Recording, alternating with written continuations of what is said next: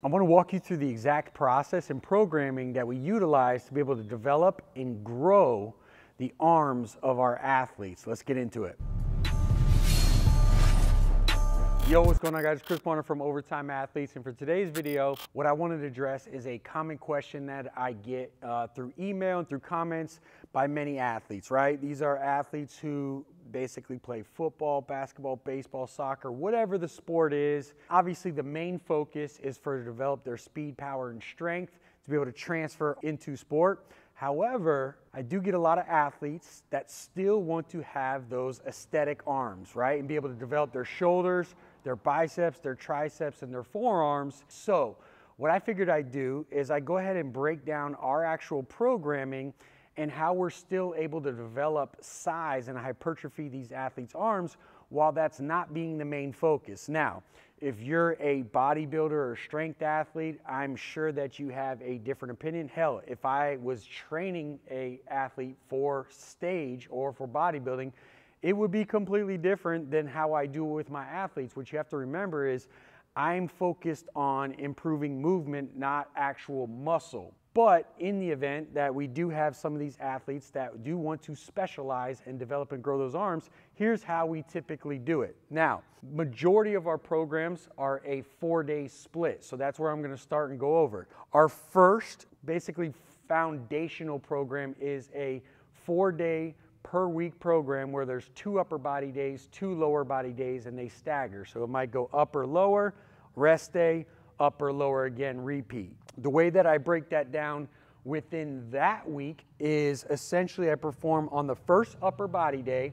They're going to get through their primary push and pull. These are going to be balanced through horizontal push and pull and vertical push and pull, and they're balanced through those 2 days. So through that alone, they are getting the stimulus through their arms, okay? So what I mean by that is when they're vertically pushing, they're obviously working and developing the shoulder. When they're horizontally pushing, they're obviously developing the anterior delt. When they're pulling, they're working the rear delt. When they're pulling vertically, they're also working the rear delt. So they are getting stimulus to the arms when they do that, especially arm flexion and arm extension. It's just not the primary isolated movement. So what I do after we do the primary push and pull, we then shift to hitting a shoulder supplemental exercise. And this is where we can kind of play with parameters and elicit that hypertrophy response.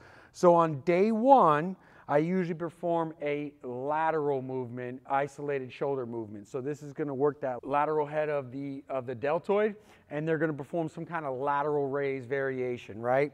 On day 2, they're going to perform some kind of rear delt raise, basically hitting that posterior deltoid. So it doesn't matter if this is back or forth, but the real thing that I'm trying to do is one of the 2 days I'm hitting a lateral and I'm hitting a rear. The reason why I don't attack the front is because they get enough of that through the amount of pushing that they perform. So we don't necessarily need to isolate and work that exclusively. We usually get that in. But if you really want your shoulders to pop, and this is what I learned from an actual professional bodybuilding coach, is really just working the lateral and the rear. So we just want to get the most bang for our buck when we're athletes and not add too much more stimulus and stress, right, that's unneeded to essentially grow the arms. Now, when it comes to their bicep and tricep, all I basically do is I put it in a circuit type fashion where they're basically supersetting between their arm flexion and arm extension. So if I go for a bicep, right, and then I superset it with a tricep, typically that first movement is going to be a movement that's a little bit heavier, right, doesn't have as much volume, and it's going to induce a little bit more stress. So for instance, if on day 1 I perform a bicep tricep, let's say I'm doing like a heavy easy bar curl for like 8 to 10 reps, and then let's say tricep, they just do like a band tricep extension for like 15 to 20.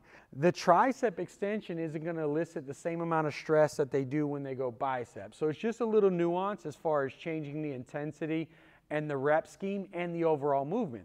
So let's say we go to upper body day 2 and I flip tricep, bicep. Tricep here, I might go a heavy dumbbell rolling tricep extension or easy bar skull crushers, where we can elicit a lot more stress to the tricep. And then with the bicep, let's say we do something like a cable curl hammer curl, okay? So again, you can see I go up in volume. It's not gonna elicit the same amount of stress as when we go heavy with like an easy bar or barbell curl there. One thing I also want to note is when I go between these two, I'm attacking the muscles from a little bit different way. So what I mean by that is when I do the first or second bicep, I might perform like a hammer curl. And then on the second day, I'm going to have the athlete externally rotate at the thumb, so they're attacking the bicep at a little bit different angle, right? So that we're making sure we're checking all those boxes of hitting that. Now, moving forward of seeing how I develop that split, that's essential to what I'm doing. And we can play when it comes to these isolated single joint movements, we can play with volume throughout their entire off season. So while we get into the primary pushes later in the off season and we're staying at 6 reps below, I could stay above 8 reps here when we actually perform those isolated movements, because they're not going to elicit that much stress to the actual body as a whole, where we can't still focus on a lot of those speed plyos and things that we're developing to transfer on the field. Now, moving forward to 4-day total, if they're doing total body is something I like to shift to late in our off season, where I'm trying to mitigate some of the stress, and I want to not focus on hammering a specific body part or movement, but overall work the body as a whole, because athletes tend to add a lot more of their skill. So I got to basically compensate for the amount of work that they have increased throughout the end or as they near in season. So in that case, what I'm doing is I have a 4-day, same thing. You know, I might go Monday, Tuesday off, Thursday, Friday, so 4 days. And all I'm doing is flipping each day. So I'll hit a bicep, then a tricep, then I'll flip back and I'll hit a bicep, tricep. The nuance here is I'm working the isolated, single joint isolated movement opposite of their primary. So what that means is, let's say Monday, we go in and we're pushing heavy, right, horizontally. Let's say we're doing a heavy dumbbell bench press, heavy close grip, whatever it is that they're working that horizontal push. I'm going to flip down here what they do. So basically, I'm not going to re-stress the tricep because they just got that stimulus. I'm actually going to work the bicep that day. So let's say, for instance, they come in on day 2, and let's say their primary upper body movement is a pull, like a heavy row or a heavy weighted pull-up. Well, I'm going to, for the auxiliary movement, is work a arm extension, which is a tricep. So I'm just flipping them to be able to get a little bit different stimulus and make sure that we're touching it each day. Now, if this is an athlete that really wants to work it and we want to specialize and really focus on this, here's a couple more parameters that we utilize. So one thing that I like to do is simple pre-fatigue. So let's say up here I'm early on in the off season, I want to add a little bit more volume and I want to get a little bit more stimulus to grow those arms. I love performing a pre-fatigue method where you're going to go a heavy, low volume movement. Let's say we did like a heavy barbell curl, right? And let's say we're doing anywhere from, I like to stay like 6 to 10 reps. And then let's say I want to go ahead and burn something out. I'm going to go ahead and immediately after that perform a light high volume. So you could do incline curl right immediately after that. Let's say we drop the weight. Let's say we perform with like 15-pound dumbbells. And I just tell them to give me like 15 to 20 repetitions. Now what I can do is elicit a great response with reduced time and really kind of elicit that hypertrophy with the most bang for our buck. So I really like performing supersets where I go heavy low volume to light high volume, hit 3 sets, and they're able to get the stimulus that I'm trying to achieve.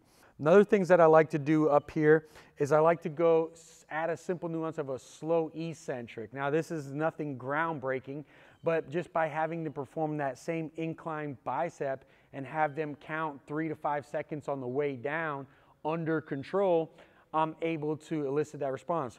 Thing that you got to keep in mind is when you're really working with athletes and all the focus is on developing their speed, change of direction, agility, power, strength, arms are like, you know, the single joint isolated movements are like down at the bottom of the barrel. So they're just going through the motions by the time they get through the auxiliaries. If I need to achieve and basically grow and develop them, adding a simple eccentric to that that bicep or tricep exercise is going to completely change the game for them to be able to grow.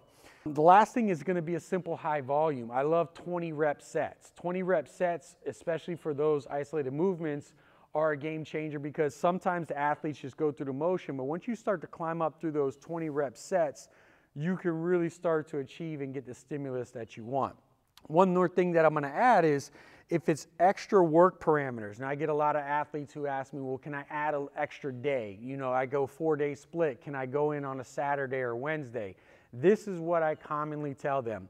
I'll tell them to go ahead and make sure they rest on Wednesday and skip Wednesday. Do some active recovery because you got to come back for 2 more training bouts on Thursday and Friday. However, when you do have the weekend, let's say you want to hit a Saturday morning and you want to add a little bit more, make sure that you perform it on that Saturday so that you have time to essentially recover until Monday.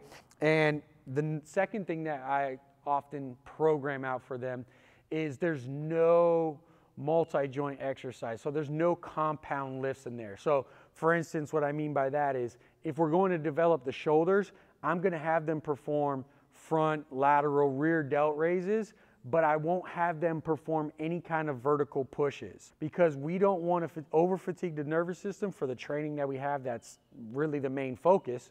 But also too, we want to make sure that we're just touching, right, and developing the muscles that we want. So I know this is a little bit long-winded, but I wanted to make sure that I can go ahead and get over to you guys exactly how we're doing it. There's nothing groundbreaking because remember, your main focus is not how you look, right? It's how you play. We don't want any guys who look like Tarzan play like Jane. We want to make sure that we continue to focus on proper movement patterns at a fast, powerful motion. The arms are secondary, but if you want to grow them, this is how I do it. Hope that helps. I'll catch you guys next time.